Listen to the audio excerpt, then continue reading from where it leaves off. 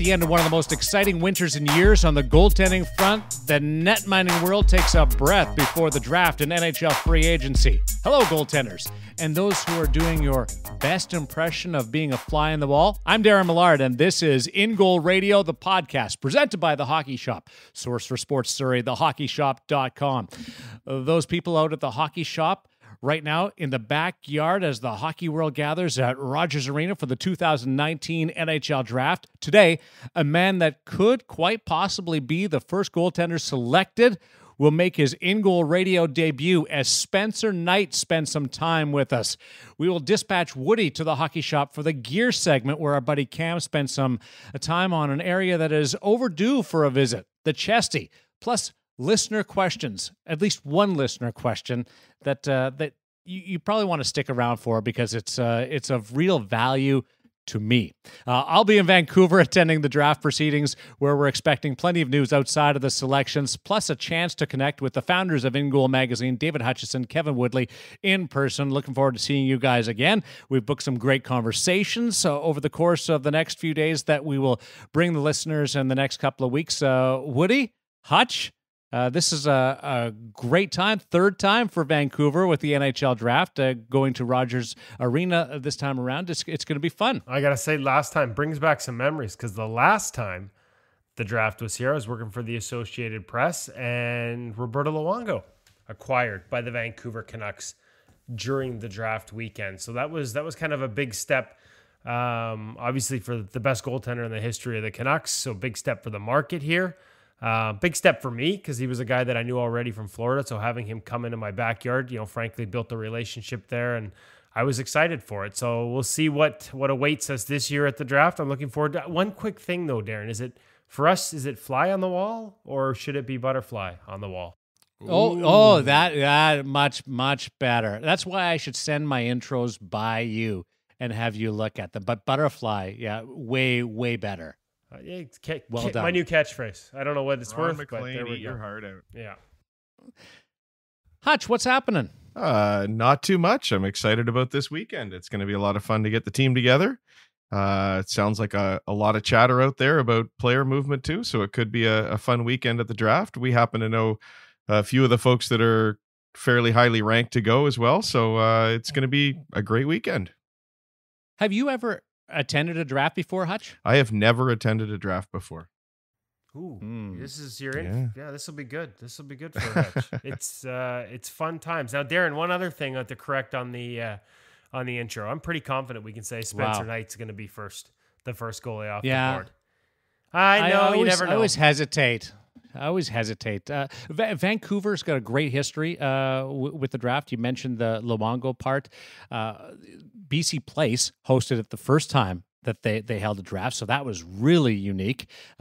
So there's some history there, and Corey Schneider being traded at the draft when it was in New Jersey. So yeah, there's a lot of moving parts. Jordan Binnington was drafted back in 2011 when the draft was held in St. Paul, and just a few years later, 8 years later, he is a Stanley Cup champion. Hutch, just where are we in the annals of history for Jordan Binnington being on top of the hockey world right now? Well, and the only rookie goaltender ever to win 16 games in a playoff series. Right. So that's really exciting. For me, what was really exciting was he's the coolest customer on the planet when it's business time. But now that it's over, is there anybody having more fun than Jordan Binnington? I love Brett Hull. Bike. Yeah, that's true. Yeah. That's true. I love the ride on the mini bike, though. That was the highlight when he hopped on the motorbike on the parade and took the first spin. That was sweet. For sure. And I don't know if you heard him. Don't know who the reporter was, but was asking about the Calder, and Binnington just looked him square in the eyes and said, "Well, who did you vote for?" Nice to see a little playback.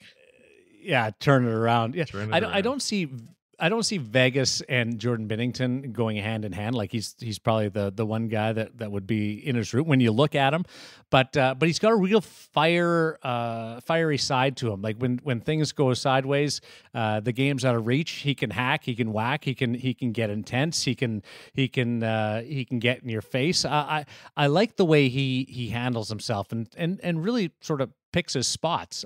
That's not necessarily the way to go about not every coach would like that, but I appreciate that part. Do you want to know the one thing as we head into the draft weekend that Jordan Binnington can't do? What? He couldn't have been picked by his hometown Toronto Maple Leafs because they would never have even allowed their scouts to submit a report on 6'1" Jordan Binnington. The cutoff for that organization is 6'2". So we've had this conversation before about height, about what really matters, but it's kind of interesting heading into this weekend, Darren, and we can talk to scouts when we're there and talk to some of the various people involved. But a little surprised to learn that 6'2" is a cutoff. We used to think 6 feet, and I thought, okay, I get it. But to have 6'2" as a hard and fast rule, when we look at the success a guy like Jordan Binnington just had, that leaves me scratching my head a little bit. I got to be honest with you. The tallest goaltender to win the Stanley Cup as a starter had a height of 6'4". Gentlemen, let's not say. Right. Should we maybe not even say who it is? You brought up that brilliant question the other night. Should we leave that for the comments or something?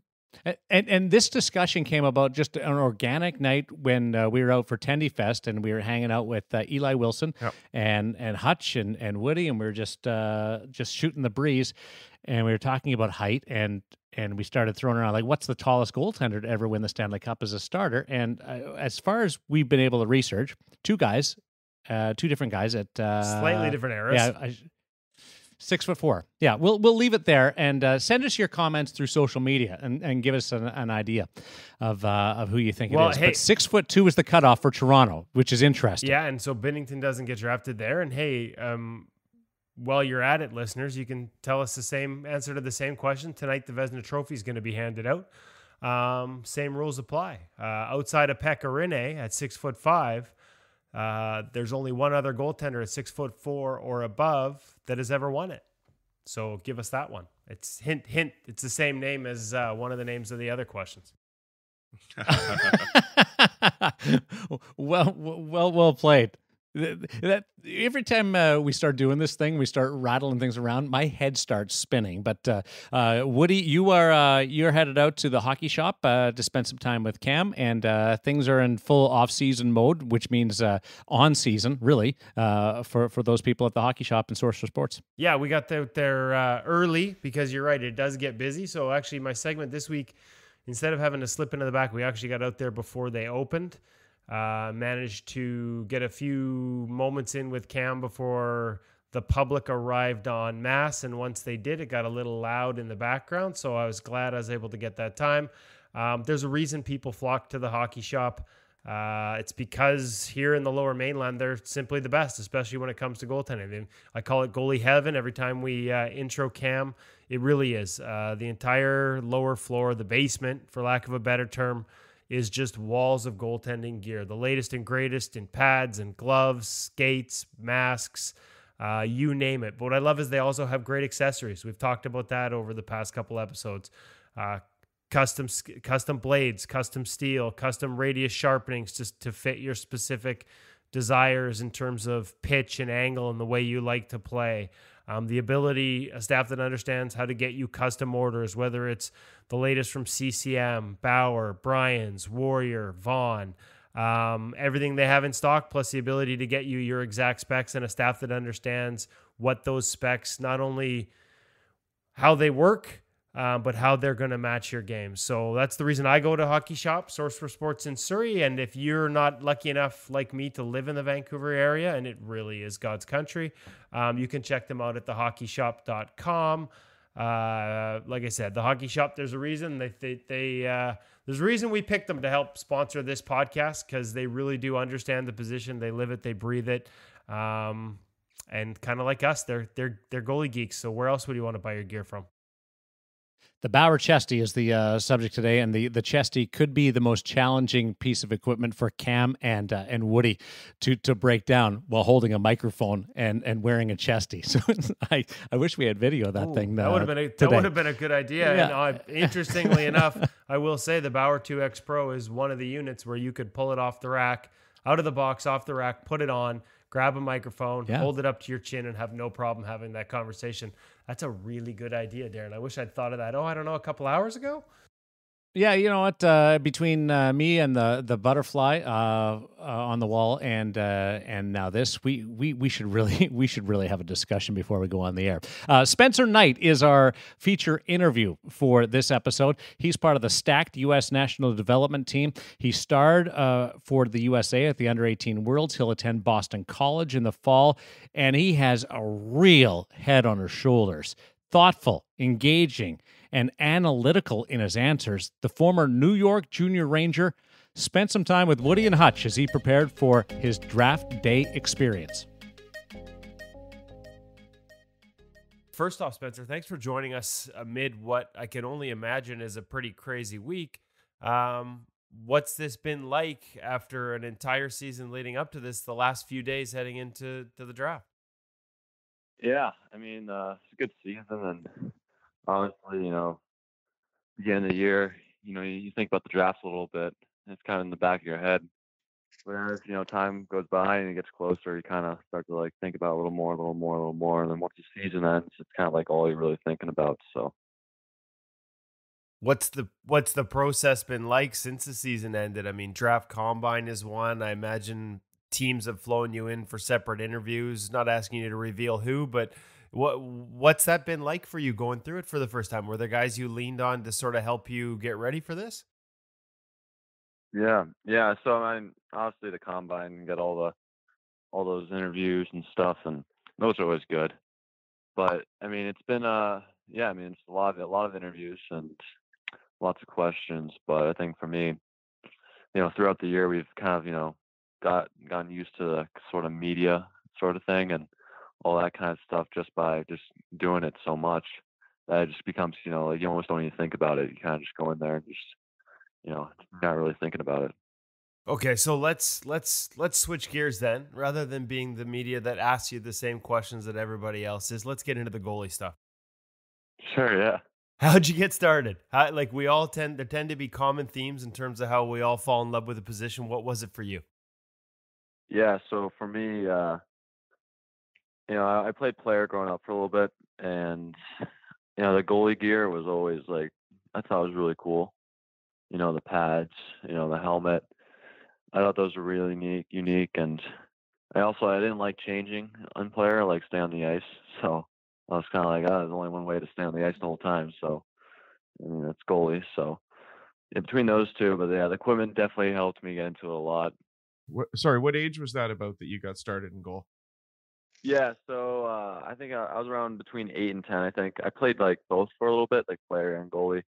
I would play, forward one day, and a couple days later, I play goalie, kind of just rotating. But I mean, it was between 8 and 10. Yeah. Who did you look up to then? Who were your favorite pros? Who were your favorite teams? What did you dream about? Mm-hmm. Yeah, so when I was younger, I mean, I grew up. I still live here, but I was 40 minutes outside New York City. So, growing up, I was a big Rangers fan, and obviously Lundqvist was the guy, and he's obviously a pretty elite goaltender. So, I grew up idolizing him. So, Now, he's also a pretty unique guy from a style perspective. Did you, as a young Spencer Knight, were you emulating how he played in any way? Or it's funny because I'll never forget Cam Talbot saying nobody can play like Henrik plays. Yeah. When I was younger watching him, I didn't really think about how he played, but there's no way I could really play like him. How would you describe, so many people are trying to do it right now, Spencer, your strengths, your weaknesses, although frankly, I haven't seen a lot of the latter listed. How would you describe your game and how your approach has evolved over the years to who you are now style-wise as a goaltender? Yeah, so for me, I'm a pretty technical goalie. I kind of, a good foundation, technique, but I think the biggest thing for me is, the skating and also just the tracking too, or two things I also rely on a lot. And, you got to hold your feet nowadays. I also like to play the puck too. So I try to balance, athleticism and also technique. So you talked about playing the puck, and obviously that's listed as a strength. Does that come from, like you said, you're into goal between 8 and 10, but there are some kids who are into goal even earlier than that, or just never get a chance to play out. Does the puck handling come from playing out a little longer, or where does that come from? Yeah, so for me, playing the puck, it's not something work on a ton. Like I do work on a little bit, but for me, it's been a lot of just, just going, take a player stick and going to the shooting room or just fooling around really is kind of where I think I got it from. And then the vision and stuff is just, I think I developed over time. But, for me, what helps also too is I play, like when I play out, I play lefty. So it's the stick and the hand position is all the same. So. Do you still get a chance to play out? Yeah. I skate out every once in a while, maybe like a little 3-on-3 practice, or if we're like just fooling around, pond hockey, whatever. So yeah, I still get to get out a little bit, score some goals. Do you think that other than going bar down on other goaltenders, which probably feels good, do you think it helps? Like we've had other guys over the years, like Holtby talks about that as well. The ability to read the game from being on the other side of it as a goaltender, being on the other side as a player helps you read the game as a goalie. Do you think was that something you tell young kids to try and do as often as they can? Yeah, I mean, for sure. I think, I think jumping right into goaltending it's kind of hard. I think you should play player starting out and obviously rotate goalie when, you're in your house league team. But, playing player, yeah. I mean, like, you get out there, you kind of look at certain things. You're like, in like certain areas, like certain angles, you're like, wow, like these guys don't really have much to shoot at or anything like that. So, yeah, but yeah, definitely, for young kids, definitely should get out, play player. And then when you transitioned to being a goaltender, and then over the last few years, who's been influential in your life? Who's guided you in your development as a goaltender? Who do you want to give a shout out to as we, Yeah, so obviously some big guys. I mean, guys like Jared Wayman. He does pro crease goaltending and works for Quinnipiac. He's been my goaltending coach, I think, since I was like a long time. Like I can't even remember. I was like almost basically when I almost started. So I've been working with him for a long time. And he's kind of developed my, technique and foundation. And yeah, I mean, he's pretty much evolved my game. And then another guy like Thomas Spear at the USNTP. I mean, yeah, Spears, he's a great guy, and worked with him over the past 2 years and developed a good relationship. And, he's also, put some things in my game and helps me work on some things that are, kind of, huge parts of my development over these past 2 years. So. Both guys that we've had the pleasure to meet at various goaltending things over the years, so not surprised to hear that they've had a positive influence on you. Can you give us an example, Spencer? Like, can you give us because your audience here is goaltenders, right? This is all fellow goalies. Listen to this. Like when you say things they've put in my game, is there one thing that jumps out? Say moving up to the national team development program and working with Thomas. Is there one little element that you added? A tool in the toolbox, so to speak, that maybe wasn't there before, and walk us through that process at all, if possible. Like, is it a back and forth between you two? Yeah. So I'll give you one for both people. So perfect. A big thing with Jared, he wants, goalies like to hold their feet, like as long as you can, right? Like try not to slide almost. And for me, that's been like game changing, just because, like I think that's a huge part of like where, people are just defaulting to going down right away. And it's not good. So he's always like really emphasized staying on your feet, getting there on your feet. So that's a big thing with him. And then for, Spearsy, he came in, I think in October of my 17 year.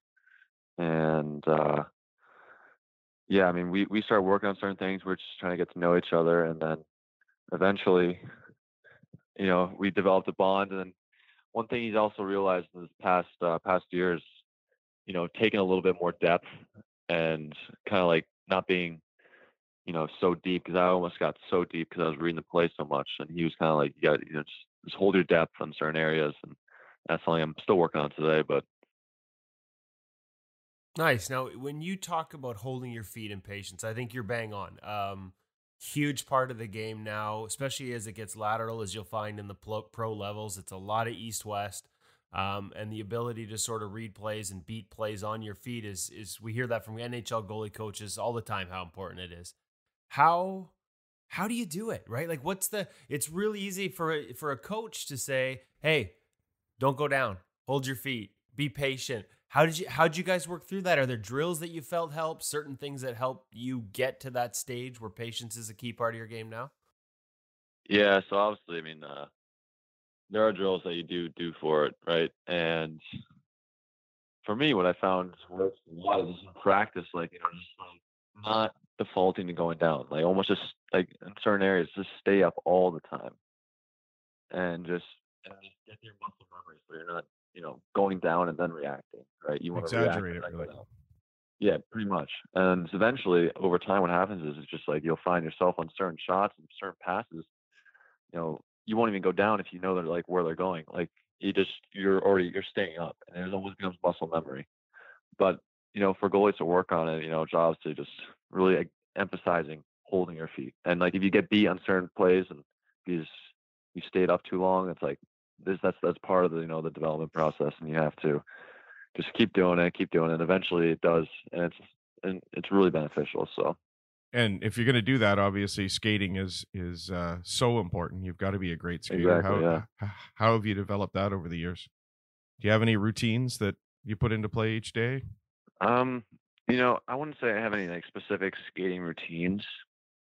It's more just, in practice, just like almost reacting to situations. And I mean, we do certain drills, but there's no one area of the game where I'm like, I have to do this every day, this every day, this every day. It's more just, what are we doing today in practice? And whatever we're doing, it's like, that's how I get better. Because we also practice so much. So over the 2 years, I kind of just, just do whatever in practice and just, obviously have those key 3 things that I want to work on that day and just try to accomplish those. So.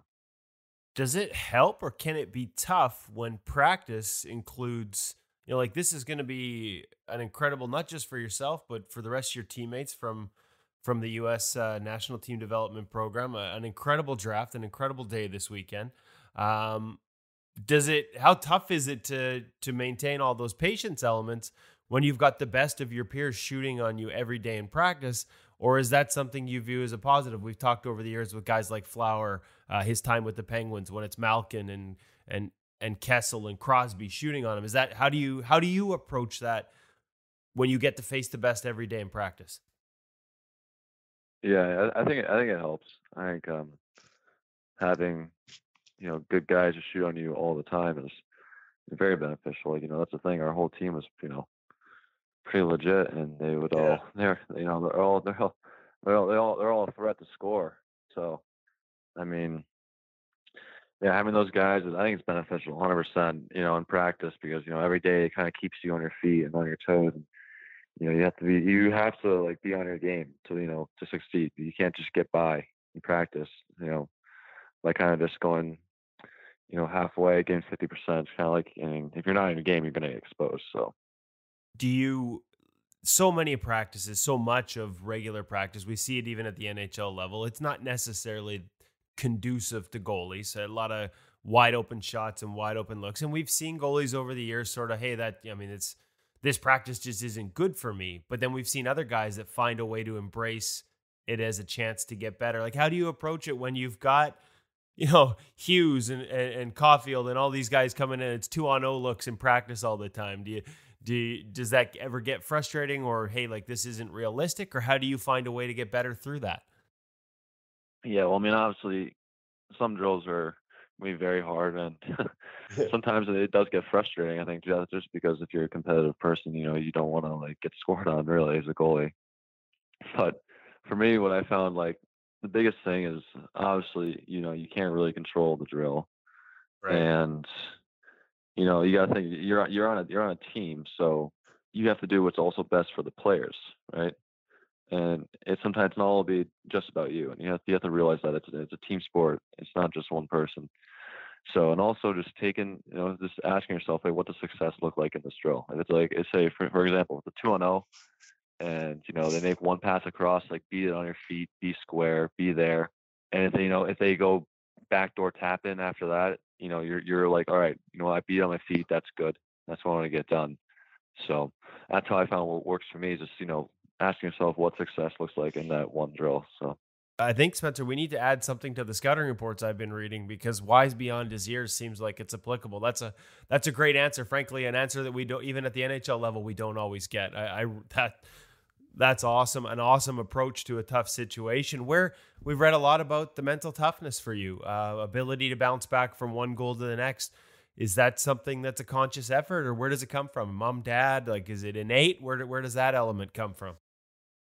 Yeah, for me, I think as a goalie, I think if every goalie knows, you're gonna give up some goals, and you're gonna give up a lot of goals. And I think that like almost every time I gave up a goal, I used to get so frustrated, and like if I give one bad goal, it would linger for a little bit. But I think over time, after you give up so many goals, like in practice, games, just over time, I think you just start to realize that like this, beating yourself up doesn't do you any good.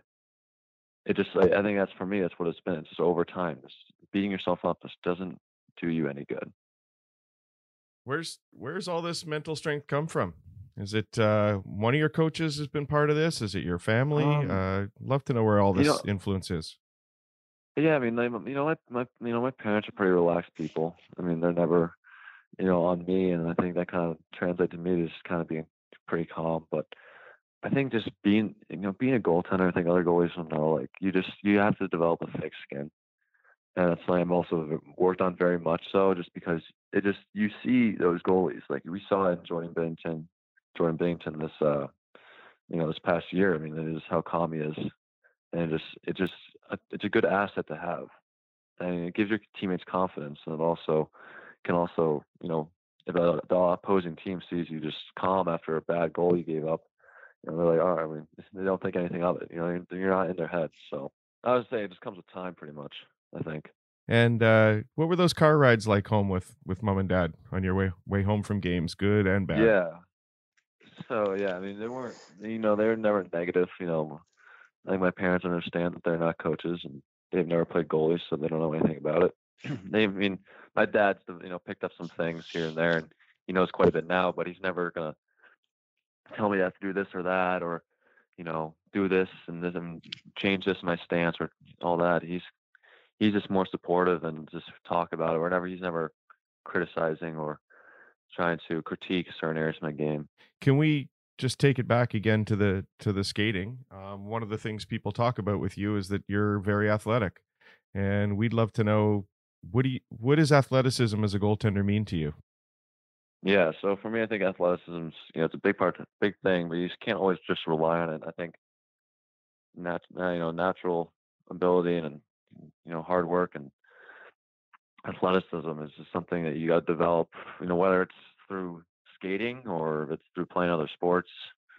I think it's a big part for goaltending because there are times where there's going to be awkward situations, and that technique isn't just going to stop the puck. You're going to have to find some other way to stop the puck, and I think that's where athleticism comes into play.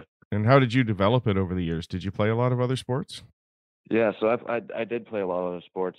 For me, the big other one was probably lacrosse. I played a lot of lacrosse. I played player in that, and running up and down, get to score some goals finally after the long hockey season, right? But yeah, I mean, lacrosse was a big thing for me.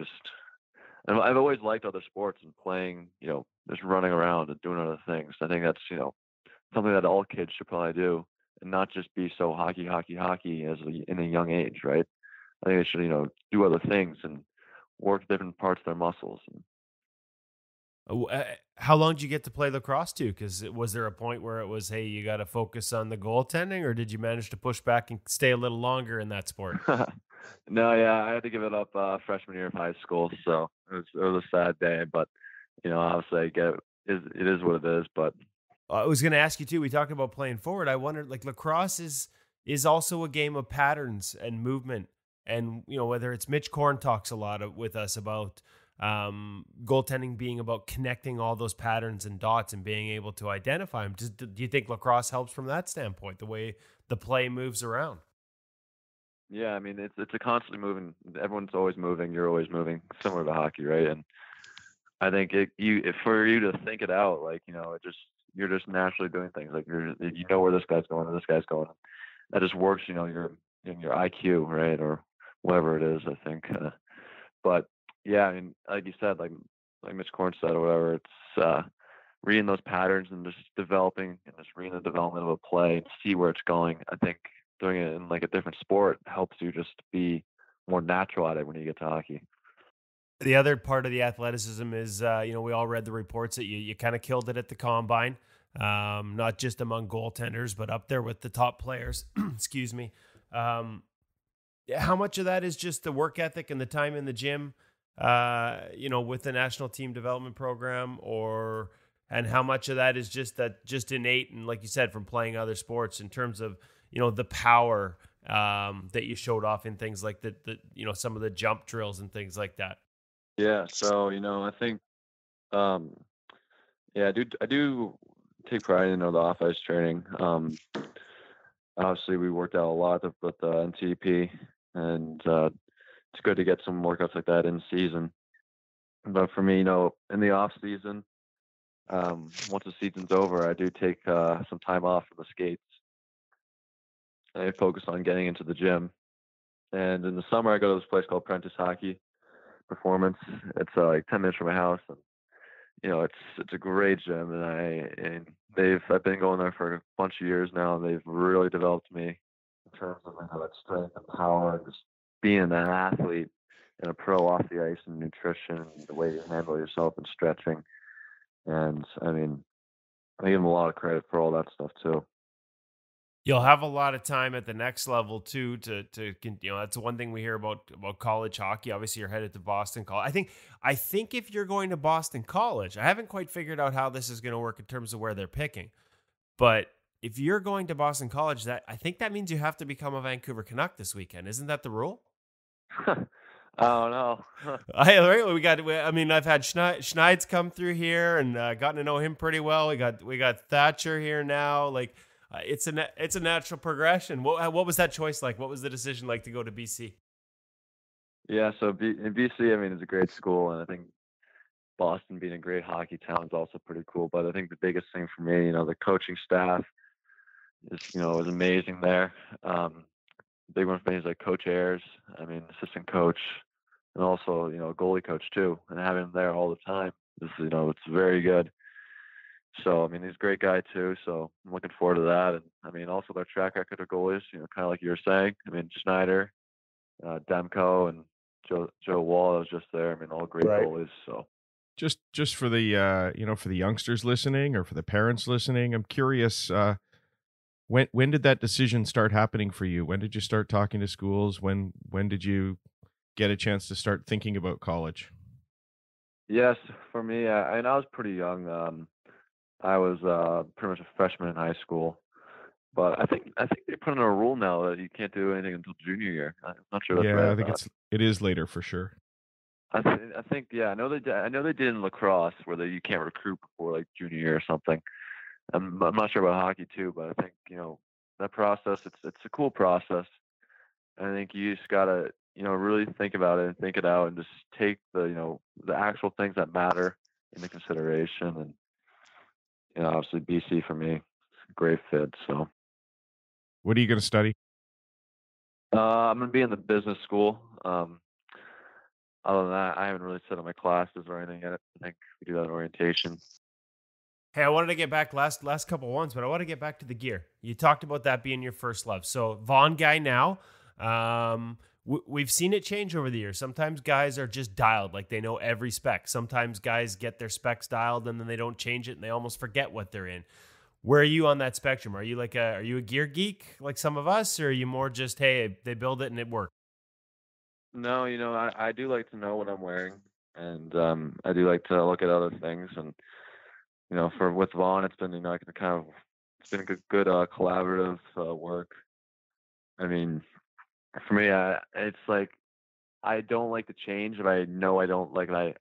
If I'm gonna change to a different gear, like different like break in a glove or something, like I have to like use it so much. So it's hard for me to get out of gear, but I do like to look at everything, So like for example, like me, I'm not Vaughn has the SLR2, and for next year, I'm just gonna stay in the SLRs, the regular ones I wore this past year, just because I haven't really had enough time to wear them, And it's for me, yeah, I'm definitely a gear geek, but I'm very finicky about my gear though. So growing up, like, was there a set, like right up to the NHL, you'll have that story where a guy's like, I was playing at a certain level and then all of a sudden Christmas or something, or one year where all of a sudden I got a pro level set or something unique that just, took it to bed that night. Do you have a gear story where there's a piece of equipment that either cemented that love for the position or even like, hey, this is legit. I'm big time now. I've got the real gear. When I was young, I can't remember what set it was, but I think it was a pair of might have been the Reebok Revokes. Yeah. Yeah, I think it was those. I think I slept in them one night when I got them. I think I got those for Christmas too. So those were those were the one of the pads. I was like, oh, that's sick. And, yeah, those were cool. And then also I think another cool set that was my first actual custom set with my Vaughn. I had a pair of Vaughns for Avon Old Farms and did the sock graphic, and I thought those were my first custom set, so I took pride in those. So it doesn't matter what age you are or what level. There's something about seeing your name on the side of a set of gear, eh? Yeah, exactly. Yeah, I was yeah, I know, right? Yeah, really cool. Speaking of Avon Old Farm, same school as Jonathan Quick. Have you had a chance to connect with him over the years? Yeah, I've talked to him a couple times. I mean, he's obviously a pretty busy guy, and I see him around the gym sometimes, but yeah, I've talked to him a couple times. Slightly different style. Yeah, just a little bit. Do you watch guys? It's one thing I remember talking to. It was Thatcher when he was drafted by the Canucks, and he used to keep a journal. He'd watch Game Center live, and he'd keep a journal, and he'd make notes on different approaches he saw from different guys in the NHL, and hey, that might work here for me, that might not work. How much do you watch what other goalies are doing, and maybe not even necessarily trying to emulate them, but monitor the styles of other guys at the NHL level as much as you're your own goalie? Do you pay attention? Yeah. I mean, for sure, I definitely do watch goalies in the NHL. Is there a favorite? Yeah, I mean, I like Bobrovsky and Vasilevsky. I think their post play, legit. Same with I actually really like the Korpisalo. I think his skating is, he's a really good skater. But obviously you guys like Price and Freddie Anderson too, were obviously just great goalies all around. So it's interesting you say Corpy because you talked about patience, and that's to me when I watch him, and this I can tell you, I know this was a bit of a battle sometimes with his patience on his skates off the release. There would be pucks where they would go through or underneath him. They would beat him low. And it was the coaching staff would say, oh, you can't give that up through you. And the goalie coach would say, listen, that's the price of his patience. And I will take the patience over the odd one that goes in that way every time. So it's funny to hear that you like him, because that's definitely a part of his game. And that's part of that battle, like you talked about in practice, where, hey, there are some that are going to go in, but you have to stress the patience. Yeah, you definitely, that's for sure. I mean, you do have to trust the patience, because, next thing you know, you're going down early and then you're getting beat over your shoulder, and then, then everyone's saying, why don't you stay up all the time?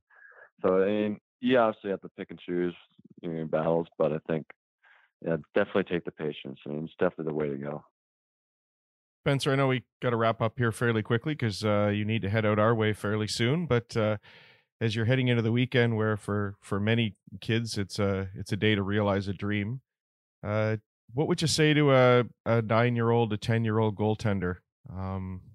Just a little bit of advice as they head in on the same journey that you've been taking.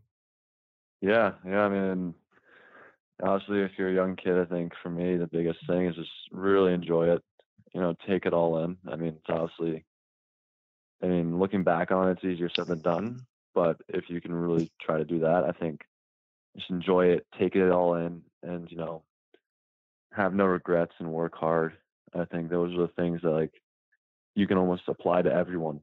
And that's something that, I hope any 9-year-old or 10-year-old can do, is just enjoy the game. Because I tell you, as long as that passion's there, you're going to be playing hockey. So. Well said, Spencer. We can't thank you enough during such a busy week for taking so much time. We're sorry we pushed it, but we really enjoyed the conversation. We're looking forward to catching up with you in person out here in Vancouver at the draft, and we'll wish you best of luck in that draft, and we'll do it again when we see you in person. But thanks so much. Like I said, just a great conversation, and we really enjoyed it on this end. And I know our listeners will too. Thanks, Spencer. Yeah. Yeah, thanks for having me. I mean, it's always good to talk to some goalie guys.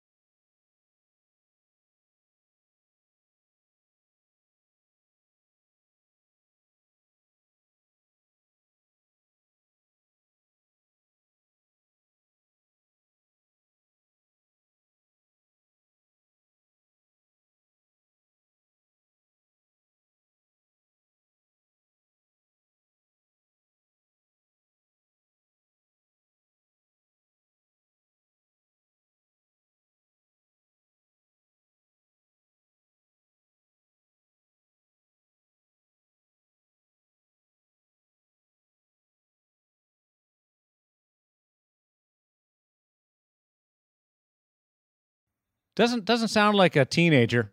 Have to be honest. I know you guys did the interview, and I got to listen in. That sounded like somebody much older than 18, Hutch. Oh yeah, didn't he? And I just love the advice from practice talking about 2-on-0s. How many kids would you just love to play that for? It's just absolutely perfect about mental approach to the game, about your role on a team. It was absolutely perfect. You know what? And what I loved is we're just talking goaltending with them, and the answers just felt like a conversation. Like those didn't, like a lot of the times you'll see these kids. I saw it at Hockey Canada at the POE. There was an intro and an extra interview, and part of it was, talk about your season. How do you think it went? Your role versus the team's role. And those answers a lot of times feel like almost, for lack of a better term and with all due respect, agent speak. Like there's a specific answer that they're supposed to give, much like a combine situation where, you're kind of speaking the way you're taught to speak. That's not what I heard there. I just heard a kid who had a real thoughtful approach for the position, a love for the position, and a mature approach to the position. And none of it came across as sort of pre-programmed. This is the answer I'm supposed to give. It just felt like a conversation about goaltending that, quite frankly, impressed the hell out of me. And he is one of the followers of InGoal magazine, and we think he's going to be the first goaltender selected. But you're willing to go a step further? Yeah, he is now. He's got the InGoal bump, right? Like, hey, like we talked about Jordan Binnington winning the Stanley Cup. If you checked our social media, you'll note that it was preceded by a picture in an InGoal workout T-shirt with the youngest member of the InGoal team, Mr. Matthew Hutchison. So, like, once you have the InGoal bump, you're gold, man. So he's like, I'm calling it right here. We'll put some odds on it. Pretty safe bet, to be honest, guys. With the teams I talked to, he's going to be the first goaltender off the board. Could be one of the highest picks we've seen in the last 10 years from a goaltending perspective at a time when teams are, frankly, I think unnecessarily afraid of the position. He just checks a lot of the boxes, and I think there's a lot less fear or worries about his upside than there are compared to some of the other names who have been in his position as that quote-unquote top-ranked guy in the past couple of years. We should have that conversation one day. It would be a nice one to expand out about the validity of picking a goaltender early in the draft. It's always driven me crazy because we know that the odds of a right winger or a center or a defenseman panning out after the first half of the first round is no better than a goaltender. But at the same time, we also know that you can't really hide a goaltender on a team. And well, you can give a winger time to develop, and you can't miss on a goalie draft because you only pick one. So, well, I think it's also the timing is the thing too, right? Hutch, that top half of the first round right now, you're looking at guys that they hope can step in, if not the first year, then the second. That's year. it. And with a goaltender, Spencer Knight's heading to Boston College, right? Like that's a good thing for his development because it gives him time. And it gives him more time to get to where everyone thinks he'll be, number one NHL goaltender down the road.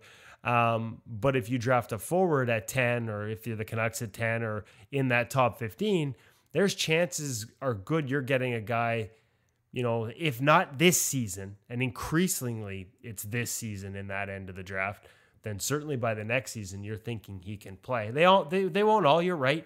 But it's not just the hit and miss. It's more the time frame window, I think, for teams that that leads them to back away from goaltenders. And it's spectacular misses as well. And guys like Jack Campbell, who we thought was going to be a spectacular mix. What was he, 2011? Top 10 pick? 11th pick? Incredible. Like was going to step in and have the most extensive career, right? And now he looks great. Like He might. it just took a different organization, frankly, a different voice from a goalie coaching perspective in Dusty Emu, who we talked about last week. And now it all looks like it's starting to click for him. But not many teams are willing to be as patient and wait that long. And there's a guy that, for a while looked like he wasn't going to pan out at all. So it's it's tough. I originally wasn't talking about the top 15. That's a really interesting point you make about timing. But, you've also hit another bugbear for me, which is how often we hear in the media people panning an organization's ability to draft, when the reality is it's the organization's ability to both draft and develop. And right. Campbell's a perfect example of that. Yeah, Paul Maurice, Winnipeg, was talking so much about the challenges of drafting and developing at the same time, and not putting that pressure to be competitive. You still have to develop as you go with young talent, and then you add in a goaltender who's 19 or 20 years old and where they fit into it. The immediacy, though, of a top 10 pick and the pressure to put them into your lineup right away has risen probably 75% in the last 7 years. So it's that's probably the biggest reason. Knight is right on the edge, 32 for a ranking. So he's right on the edge of a first round pick. How would you describe his style or his game, Woody? There's a balance, I guess, is the word I'd use. So actually, to be honest with you, I wish I've only done probably 45 minutes of video. I haven't looked at as much. I do find the hard part with looking at, it's easy for me and the POE guys that were at that camp last week, because I got extensive look in situations designed to show you specific things in terms of the drills.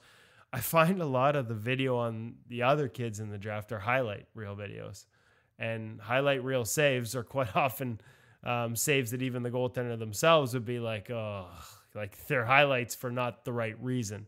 He has that ability to go outside of the box and be spectacular. He beats a lot of plays on his skates and seems to be set on plays early, which matches what he tells you about with his patience. I think matches some of the anecdotal stuff you hear from scouts, as much as I hate it when they make comparisons. But, the comparison we hear a lot is Price in terms of that balance and that ability to beat plays and be set and always sort of look like you're moving at your own pace and still always there. You're not chasing. So I don't see a lot of chase in his game. It'd be interesting to me to see what happens with his glove position.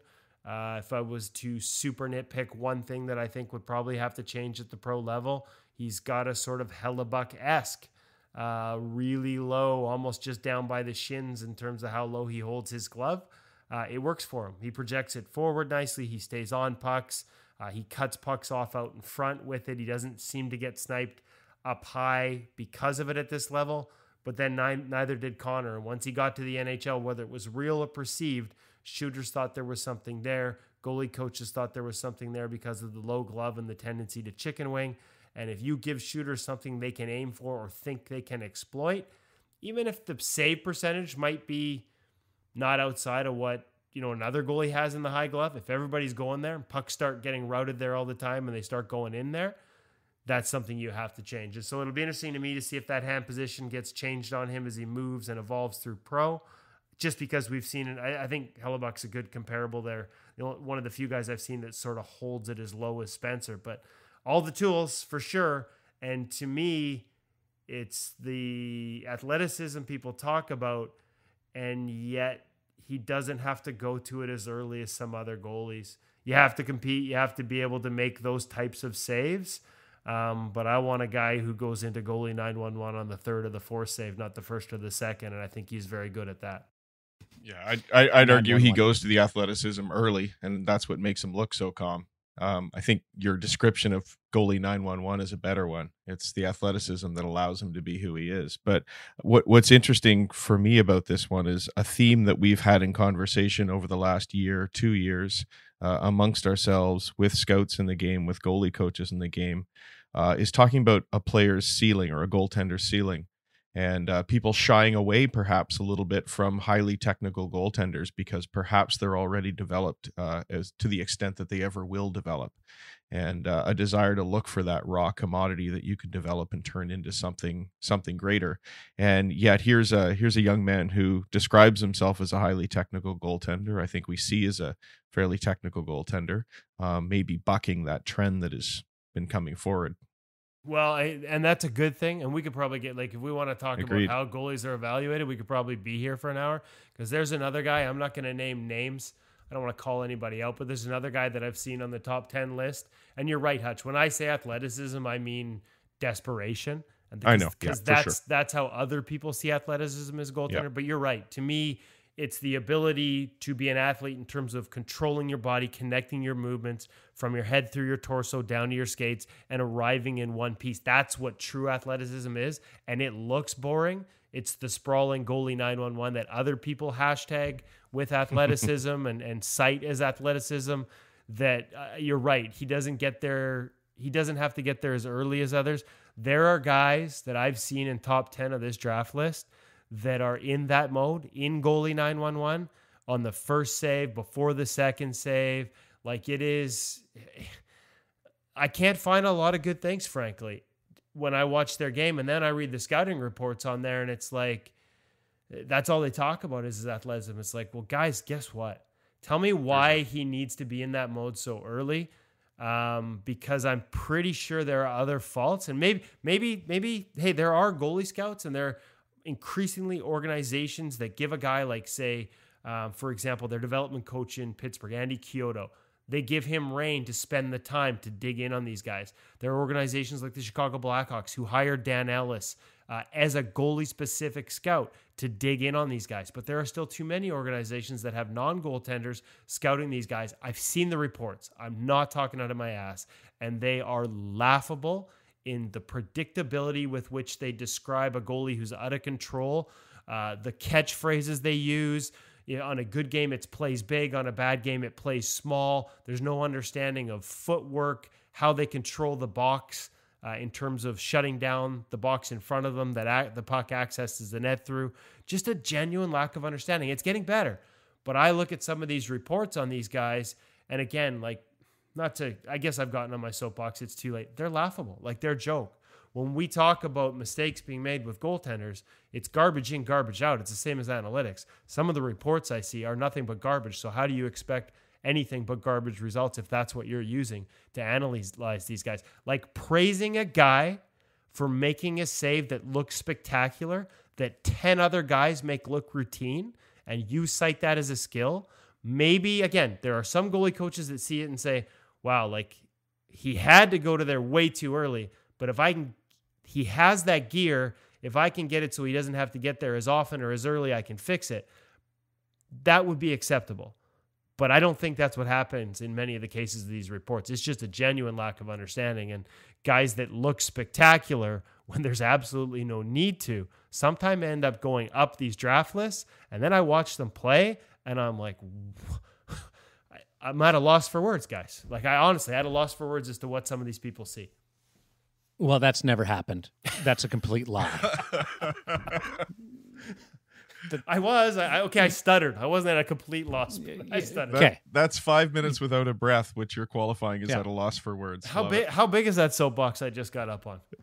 You just went there, so I'm going to follow it up. And at the risk of going off track here, and we will get to our gear segment with Cam in just a minute. But Woody, of the 31 teams in the National Hockey League, how many scout goaltending and draft goaltenders in a way that you think is appropriate or respectful of the position and the importance of the position? You know what? That's actually a really good question, Darren. And I'm going to be perfectly frank. I'm not equipped to answer it right now. It's actually one of the things that I'm going to try and figure out this weekend with the draft in my backyard, with a lot of these goalie coaches coming through. I do think it's increasing dramatically. And when I see teams dedicate a goalie scout, I think that's a big part of it. But to dismiss teams that haven't dedicated a goalie scout because they haven't isn't fair either. I mentioned Chiodo as an example. And he's only an example because we've had a chance to, talk to him about it. There's free reign there. Like he's the AHL guy, but also the development guy, and they let him dig in. Without knowing the full extent of how they do it, you've got Vegas. Dave Pryor has been at the Hockey Canada POA in person each of the past 2 seasons, all 3 days, watching tip to tail, watching these goaltenders, having conversations with the coaches. Like he's very hands-on and clearly gets time to dig into it. Toronto, as much as we wanted to maybe critique, and I did, obviously, the idea of cutting it off at 6'2", the reality is, they use analytics to identify goaltenders, and sometimes that probably identifies goaltenders outside of, the usual scouting routes, and that's a positive. I do think a lot of times goalies get identified and they play on certain teams, and the same group of scouts follows the same goalies to the same tournaments, sees the same things over and over again, and doesn't get outside that box. The Leafs use analytics to identify it, and then they let Brian DeCord really dig in as their dedicated goaltending scout, and a guy who has, immense experience and tons of respect throughout the industry for his ability to look at goaltenders. So it's not fair to say having or not having a goalie scout dictates where you are on that scale. And as I said, it is getting better, but there are other teams that where it is still lacking, where they just let the regular scouts, without educating them a lot on the position, pick a list of names, and then the goalie coach digs in on them. And I've had calls from goalie coaches in that fit that mold, where they're like, "Help! There's not a single guy on this list that I like. Do you know anybody?" And one of them got drafted and played on Canada's World Junior team that wasn't even on that team's list until a conversation I had with him, because he wasn't one of these kids that was in these tournaments. He was a late bloomer, and their scouts had missed him completely. And so that happens still too often. But I tell you what, this weekend, with a chance to have everyone in front of me and have conversations, on and off the record, which usually helps, let me dig in a little bit. In the next couple of weeks, we'll have a firmer answer for you on just how that percentage looks in terms of what teams are really doing the due diligence. And then the other part is whether it works or not. Because just because I think it's important to do that level doesn't mean it always pays off, does it? So you may have somebody, there may be some scouts out there that I've disparaged by lumping them into a group of people that don't understand goaltending that have a hell of a record drafting good goaltenders. So you'd probably have to match what we think is doing well to the results they've had. And just because guys are climbing up the draft rankings right now in the media doesn't mean that's what the teams are going to do on draft day. That's something coming out from Central Scouting. It's something coming out in various media outlets, but it's not necessarily what the teams are thinking. That's a good point. Yeah, and especially the Central Scouting thing, and I'm probably too hard on them a little bit. They do have limited resources. I've said it before to you guys. Even with European goalies playing in North America, being included on the North American list, and obviously Mads Søgaard, Danish goaltender, but he's in North American's group. He's listed as a North American goaltender because he plays in the dub.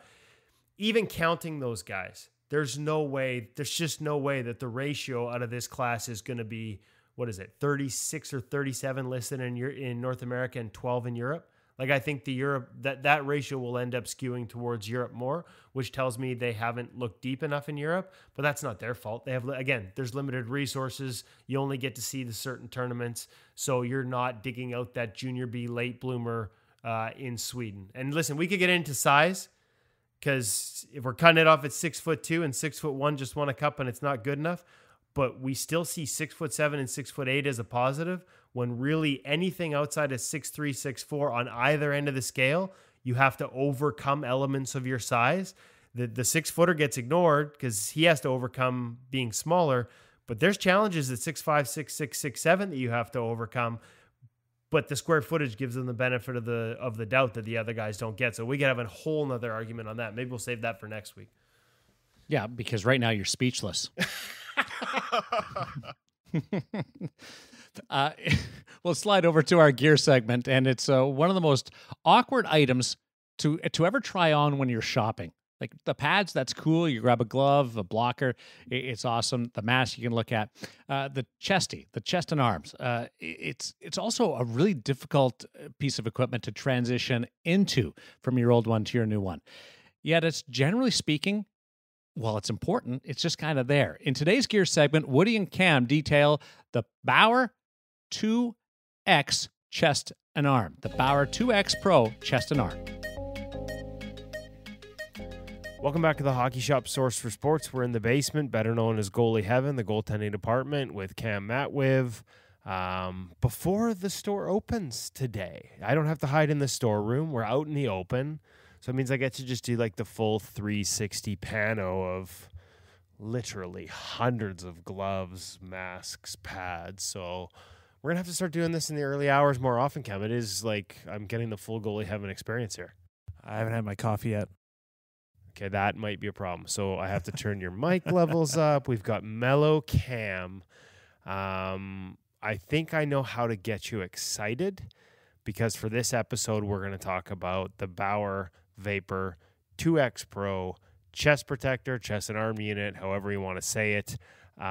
This seems to be one. We haven't, full disclosure, InGoal has ours on the way. We're a little behind in the testing procedure. But based on the feedback we're seeing from others, from you at retail, an exciting product. Tell me what it is that's making this one jump out for goaltenders and jump off the shelves early in its life cycle. Now you have injecting me with a little energy here, actually. Better than coffee. The Bauer Vapor 2X Pro chest protector, better than coffee. So, a bit of not quite a redesign. They're still using a similar premise than they did to the 1X. So when you put the two together, you're still seeing a very similar shape, which is important because I think they hit the right profile. But one of the things they really wanted to work on was arm adjustability, arm fit, and arm flexibility. Let's go back to the profile first because obviously when you say this similar to what they had before, that's the 1X model, the one that I think before the regulations changed, a lot of people grew familiar with. Andrei Vasilevsky was using it at the NHL level. When you say profile, define that for me. So just the shape that you see, basically when you toss your jersey on, it's not necessarily rounded shoulders. It's a little bit of box to it, but it's not like what would be the best way to describe it? You're not looking like your giant like football shoulder pads by any means or anything like that. It's a little bit more of a tapered fit, which we've seen the common theme happening with retail chest protectors, like the Vaughn and the VE8 or even the CCM and the E-Flex. It's just been tapering the chest a little bit more. And this still follows within that lines for sure. So a product that's designed to like you said, fit a little more tapered, but the focus is obviously mobility. Correct. And that's where I think this really shines, especially out of the box, and that's definitely that arm mobility. This is something that I believe Bauer's been, working to address in some of their past models and haven't quite hit the mark, and this year they've totally blew that mark out of the water. Set a new mark. Exactly. You can put this thing on right away. You can feel comfortable in it. The arms, you can sit there, touch the back of your head, scratch it, and things like that. You're waving to your buddy across the rink, no problem. It's extremely flexible. It's extremely mobile, and it really shines as a wonderful product off the wall. Okay, so let's walk me through. I interrupted you as you were talking through the arms and how they've fixed some of the adjustability on that, or improved, I guess is the better word. So it's a lot to do with just how they've attached the elbow caps and changed the actual arm floater itself, just to improve that flexibility. One of the things you'll notice, you don't see the CurveX composite on this unit as you did on the 1X. It's still there. It's just they've hidden it underneath basically a layer of nylon just to create a little bit more of a traditional look.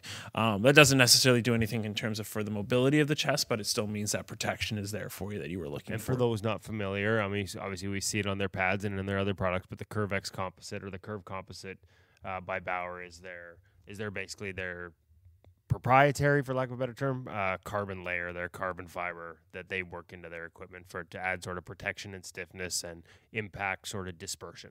Correct, and you see that also on the 2S chest protector as well. So just a little bit of a carryover here, but one of the really nice features that has changed from last year to this year, for example, the arms are actually laced in, so to speak, but with a drawstring, so you can easily pull the arm up and down to find that adjustment factor. This is something you find a little bit tougher, especially when you get into the pro category, because a lot of pro chest protectors don't offer adjustability in terms of, say, growth sizing for whatnot. So, say you're, midget age kids, you're still growing, you need a little bit of growth room inside your chest protector. We want to pull those arms up and the body up as much as we can so that we can kind of let it out as you grow a little bit more. This chest protector is going to offer that and still offer that elite level protection as well. So that's new.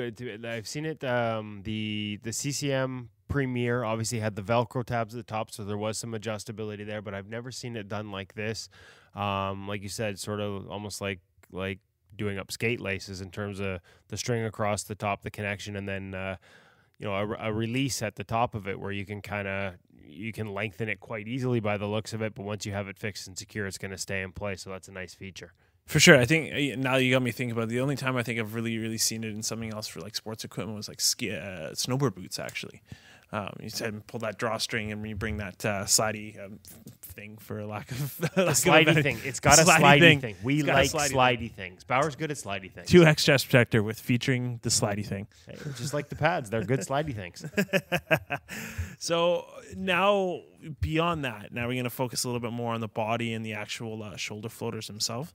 They continue with their what they call their free flex shoulder floater. So the floater itself, for the most part, retains the same profile as the 1X. But if you noticed on the basically, I would say right at about rib/armpit area, they actually changed the floater material to almost a bit of a fabric. So that way, when you're crossing your arms, for example, not that you really should be like sitting with your arms crossed by any means, but in terms of getting your arms out in front of you for cradle save, maybe. Exactly. They call it their free flex area, which allows the floater to fold over a little bit more and bring your arm across your body. Whereas some of the other chests on the wall, they stay very rigid and it causes the floater to kind of bunch up and hit you in the face almost. This allows that to flex forward and you to move forward, so a little bit more of a natural body movement as opposed to restricting you. And again, keeping in that theme that this is a unit that's designed with mobility in mind as sort of a primary goal. Exactly. Once again, this should be something that you try on off the wall, and you should feel like, wow, I could throw this into a game, and I should feel comfortable right off the bat. Have you had guys that have, it hasn't been on sale for long, but obviously it's been available for a little while here. Is that the feedback you're getting from guys that have had it out? Again, we haven't had a chance to test ours. Yeah, exactly. I think it's echoed, again, some of that same feedback. Guys are just, again, feeling comfortable, feel mobile right out of the box. Personally speaking, I've had a chance to try it out when we did our photo shoot for our 2X equipment. I wore you were flashing some leather that day, so clearly that the mobility wasn't an issue for you. A little windmill old school out there. Exactly.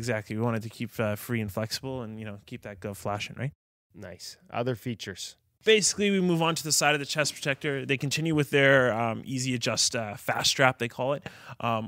This way, you don't have to necessarily chase a buckle when you're going to go clip up your chest protector. It's just a slide clip, so you loosen it when you take it off, and then to put it on, you're just grabbing both sides and pulling it nice and tight. On the front of the chest protector as well, you've got 3 extra belly pads that you can Velcro on and off. You can argue a little bit. The guy needs a little bit more length. Say he doesn't necessarily tuck in his chest protector. He keeps those on. Guy that does tuck in doesn't need that extra length because he wants it to integrate with his pants quite well. Just easily enough Velcros them off. Nice. And also, again, I would imagine a little bit too, maybe for that growing kid, as much as the arms are adjustable, the ability... if you hit a growth spurt in the middle of your season, or chest protectors are, we've seen it right up to the NHL level. Guys will use it for multiple years. They're not like other pieces of equipment where it's replaced on an annual basis. You might be able to, with the ability to sort of lengthen that belly with those removable, adjustable Velcro pieces, might be able to get a little extra time out of this. Start with them off and then add them as you grow through the torso and get taller. Is that an option as well? Exactly. I mean, you hit it on the mark again there, but doesn't happen often. There you go. But one other thing you actually reminded me of on the arms, and this is something quite neat, and you saw it a little bit in Vaughn chest pads, but Bowers kind of picked it up a little bit, and it's this adjustable lace arm pad that actually goes underneath for your wrist. So what the goal here would be is that you're putting it on your glove side, so when you're using a fingers up glove position, a lot of the times the chest protector just won't have anything on your underneath your wrist. So this is just adding a bit of a pad there just to create a little bit of extra protection. And it is adjustable, so you can switch it to the other side for you full wrong goalies out there. Full wrong, like it. Nice. I was going to ask you what that was. So that extra piece of padding. anybody's ever gotten in on the bare side underneath the wrist, it's just a little extra piece on the backside to help with that. That makes a lot of sense. So overall, Bauer 2X Pro chest protector, profile's the same, mobility off the charts, like the soft padding on the inside. So protection and mobility is the focus, and it sounds like they've done a nice job of kind of blending those two with this unit. Yeah, if you're looking for a flexible protective unit right off the shelf, not necessarily the biggest unit, but one of the more flexible ones, if not the most flexible one in this kind of bit of a category, definitely check out the 2X chest protector. And you can, of course, check that out at the Hockey Shop, source for sports here in Surrey, thehockeyshop.com online, or if you've got any questions about sizing and you want to talk to Cam or the boys directly, call them at 604-589-8299. We're going to have a radio voice-off between you and Hutch, because Hutch does the listener question one where he goes into radio voice, and you've got that one. So I think we'll next time we have a live event, next Tendy Fest, we'll have you guys go side by side for best fake radio voice. Cam, thank you very much for doing this. Really appreciate it. Next week, I think we're going to talk about some Warrior sticks, so look forward to that as well. Sounds like a plan. Talk to you then, Cam. Now, you went out there and you and Cam go through that process, and it's fascinating because I make fun of you guys that we should have video, because I just picture one of you with a microphone and the other one holding a pad or the chest and arm. But Woody, I think there's a segment in here somewhere about how you properly try on a chest and arm and get fit for a chest and arm, not just talking about protection, but because there's so much that goes into a piece that none of us really think about that often. Yeah, you're right. And I think it'll probably be a good segment for Cam. Hutch, I know you went through that experience recently at the Hockey Shop, fitting a chest and arm, and it's complicated. Kind of like you can't just, put on a set of pads without skates and figure out how they fit. You got to try on other pieces and see how it integrates. It's a very personal fit and feel. And the other thing is, Cam even mentioned it. You can move your arms here, you can move your arms there. I think a lot of us try and do that test where we're sort of touching our head when we've got a chest and arm protector on for the first time. But in reality, other than putting your mask on that first time, and we saw this, Hutch, CCM showed us a bunch of research that they'd done on practical arm mobility, like the actual arm movements that you actually use in a game, quite often don't relate to a lot of the sort of standard off the rack, put it on, how can I move my arms test. Like scratching the back of my head isn't something I need to do to make a glove save. So, unless you're posing for those scouts. Yeah, I do like the windmill because I don't catch a lot of pucks out in front of me like you're supposed to. The windmill does end up behind my head. The odd goalie time. 911, baby. Yeah, goalie 911. Yeah, the got to show that athleticism. That's right.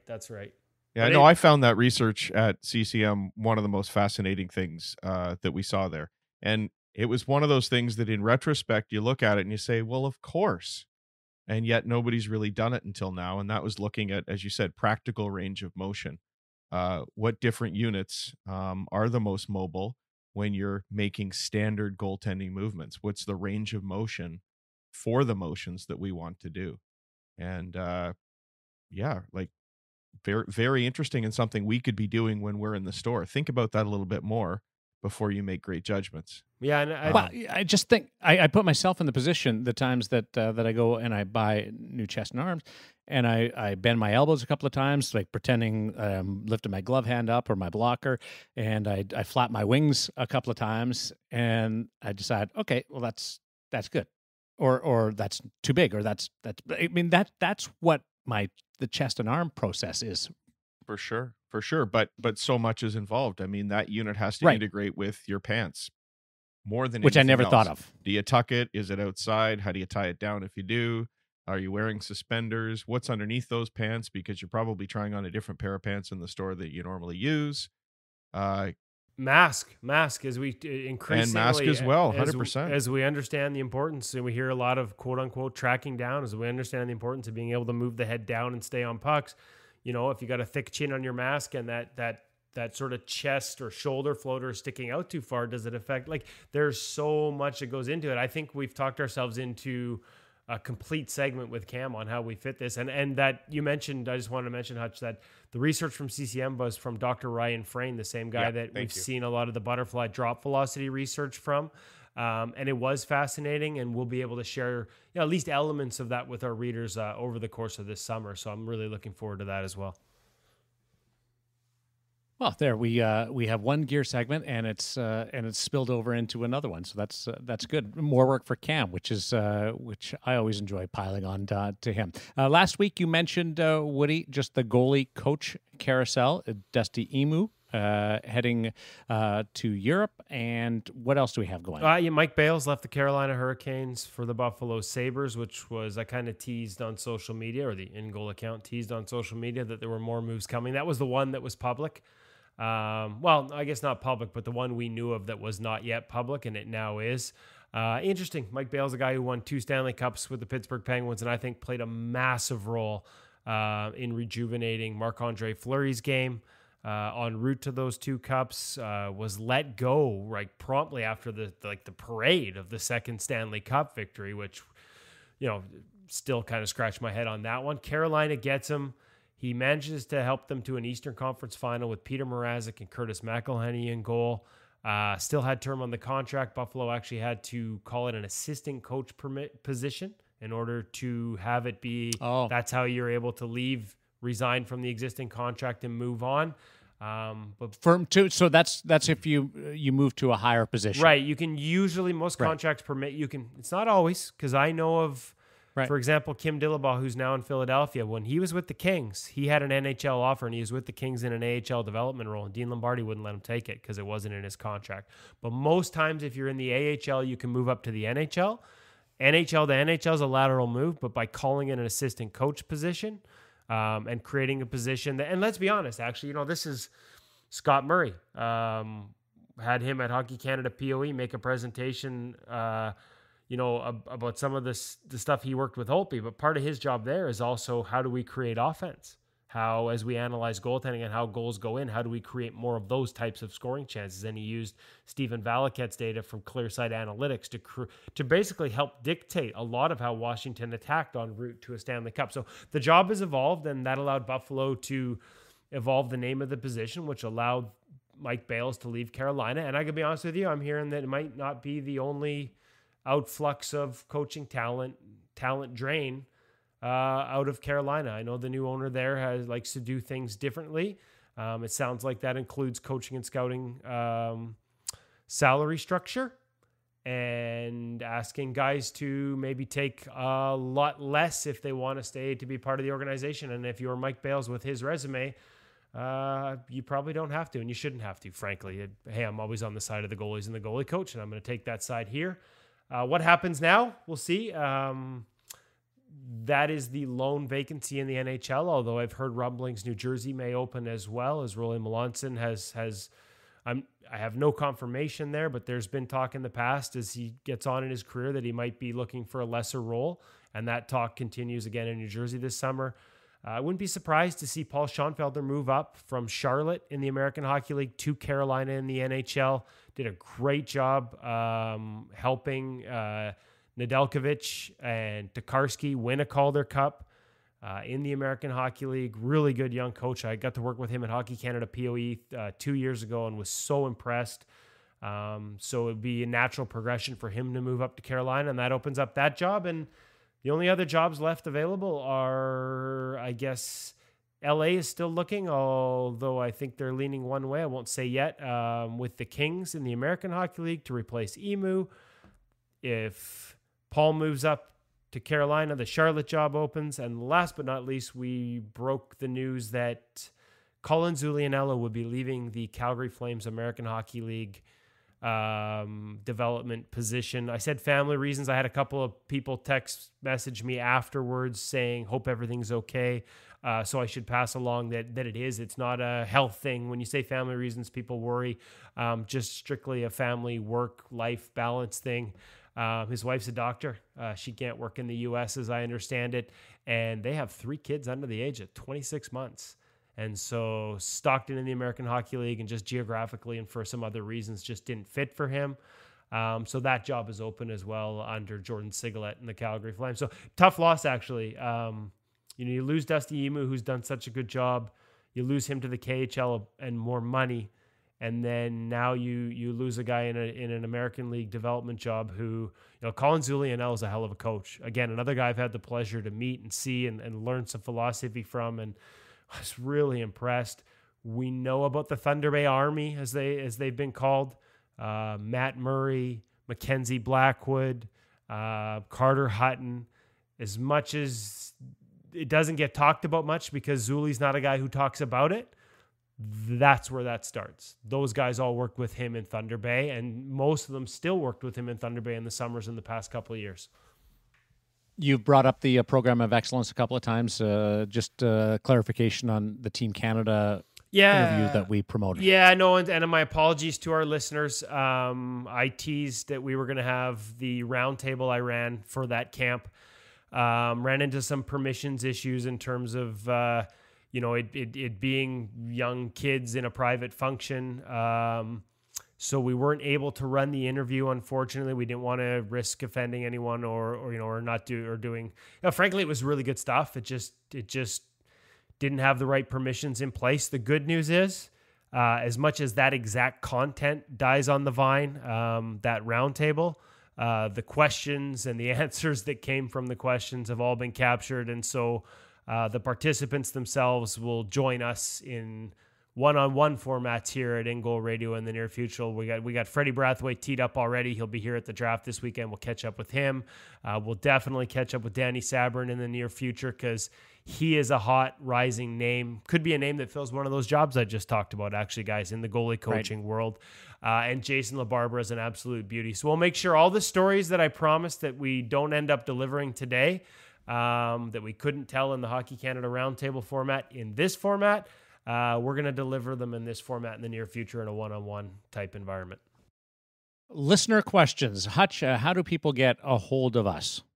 I believe that would be podcast@ingoalmag.com. Darren?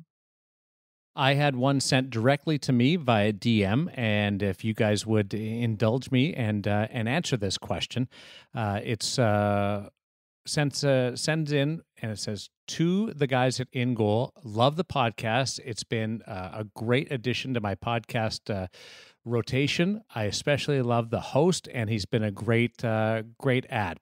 I was at Tandy Fest for the first time in 2019, just a couple of weeks ago. I got a chance to spend some time with Woody one-on-one, and while I appreciate his passion, his knowledge, and his reach kind of screwed up my game a little bit, and I'm now in a deep slump.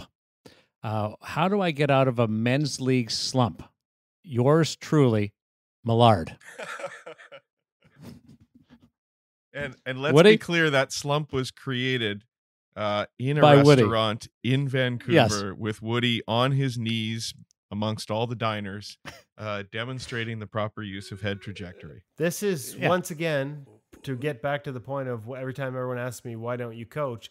Exhibit freaking A is now Darren Millard. Or you could just watch me actually play. I tell you to just look at the puck, Darren, but clearly that didn't help either.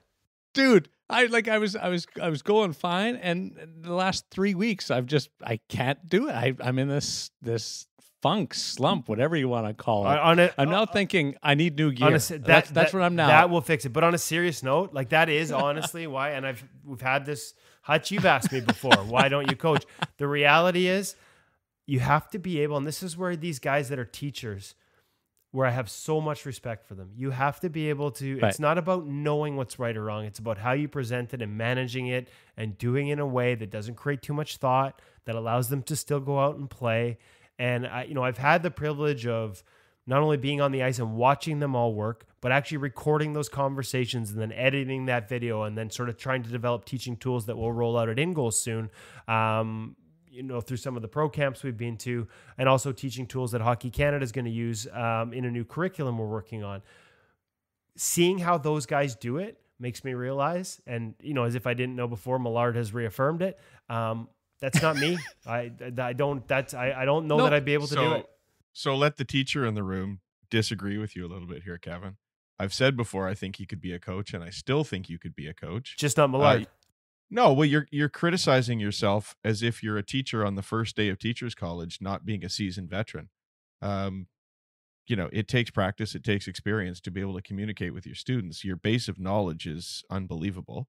And and I do think that you are a communicator, so you could actually get to be an excellent teacher. Yeah. Darren, though, I will also refer you to go back to our podcast with Stefan Waite and listen to that carefully. We do have a small problem as beer leaguers in that we never practice. Right. So that's probably why you're screwed up. But remember, he talked about grooving in simple movements so that when the game came, you could stop thinking and just perform. Whereas you, having no practice time whatsoever, you were thinking all the time. I'm even taking extra warm-up, like 3 pucks at a time, like beer league warm-up. It's ridiculous, and I still get... I think 3 pucks at a time might not be considered good extra warm-up.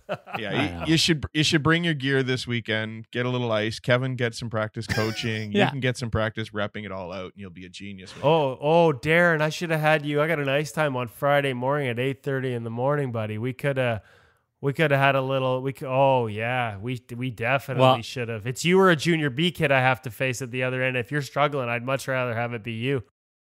I'm trying to track down Marty Brodeur for a conversation for InGoal magazine and InGoal Radio, the podcast. We'll get him out there and he can work with us. I love our conversation. I loved our conversation. It's just that I've tried to take it and put it into my game, and it's not quite there. I need a little more season. You know what? I'm gonna take a page out of. I'll send you a present in the mail. I heard this story at POE from Scott Murray, just to relax you and get you relaxed. When Braden Holtby was struggling this season, his dad sent him a present, and I guess the note on it was a very nice handwritten note about, hey, like, I can see it's not going the way you want it to go. And this is kind of outside his dad's norm to write it like this way. And, just walking him through this. And I've got something here that I think might help.